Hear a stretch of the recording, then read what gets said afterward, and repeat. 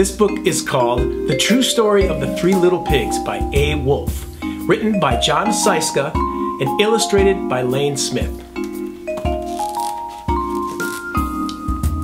Everybody knows the story of the Three Little Pigs, or at least they think they do.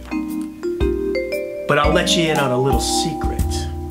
Nobody knows the real story because nobody has ever heard my side of the story.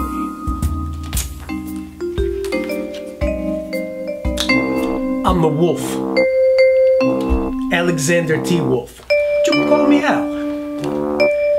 Now, I don't know how this whole big bad wolf thing got started, but it's all wrong, alright? Maybe it's because of our diet. Hey, that's not my fault. Wolves eat cute little animals like bunnies and sheep and pigs. That's just the way we are. If cheeseburgers were cute, folks would probably think you were big and bad too. Am I right? But like I was saying, the whole big bad wolf thing is all wrong. The real story is about a sneeze and a cup of sugar. This is the real story. Now, way back in Once Upon a Time, I was making a birthday cake for my dear old granny. I had a terrible sneezing cold. I ran out of sugar, so I walked down the street to ask my neighbor for a cup of sugar. Now, this neighbor was a pig. And he wasn't too bright either. He had built his whole house out of straw. Can you believe it? I mean, who in his right mind would build a house of straw? So, of course, the minute I knocked on the door, it fell right in. I didn't want to just walk into someone else's house, so I called, "Little Pig! Little Pig, are you in?" No answer. I was just about to go home without a cup of sugar from my dear old granny's birthday cake. And that's when my nose started to itch. I felt a sneeze coming on. I huffed, and I snuffed, and I sneezed a great sneeze. Achoo! Oh. Whew. And you know what? That whole darn straw house fell down. And right in the middle of the pile of straw was the first little pig, dead as a doornail. He had been home the whole time. Now, it seemed like a shame to just leave a perfectly good ham dinner lying there in the straw. So I ate it up. Think of it as it's like a big cheeseburger lying there. I was feeling a little better, but I still didn't have my cup of sugar. So I went to the next neighbor's house, and this neighbor was the first little pig's brother. He was a little smarter, but not so much. He had built his house of sticks. I rang the bell on the stick house and nobody answered. So I called, "Mr. Pig! Oh, Mr. Pig, you in?" And he yelled back, "Go away, Wolf. You can't come in.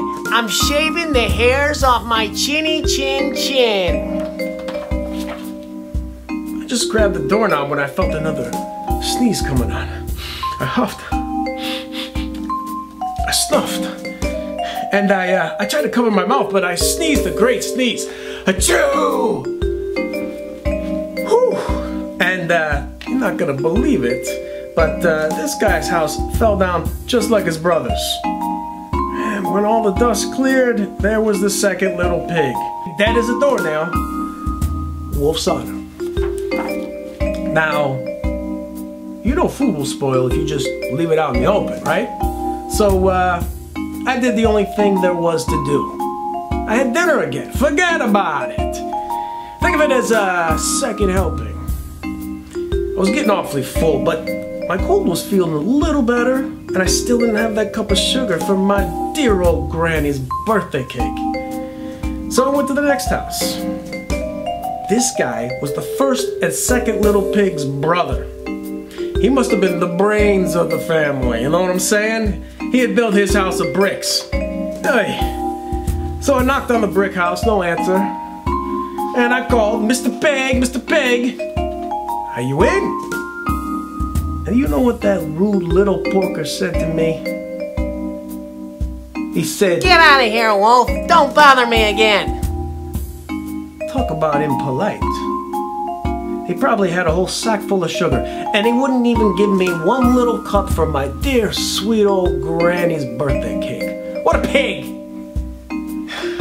I was just about to go home and maybe make a nice birthday card instead of the cake when I felt my cold coming on. So I huffed, I snuffed, and I sneezed once again. Achoo! Whew! And then the third little pig yelled, "And your old granny can sit on a pin." "Oh, now, I'm usually a pretty calm fella, but when somebody talks about my granny like that, I go a little crazy, you know what I'm saying?" Well, when the cops drove up, of course I was trying to break down the pig's door. And the whole time I was huffing and puffing and sneezing and making a real scene, you know? The rest, as they say, is history.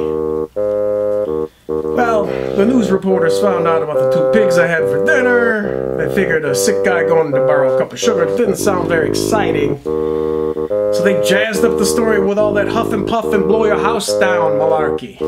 And they made me the big bad wolf. That's it. The real story. I was framed. But, maybe you can, hold me a cup of sugar, huh?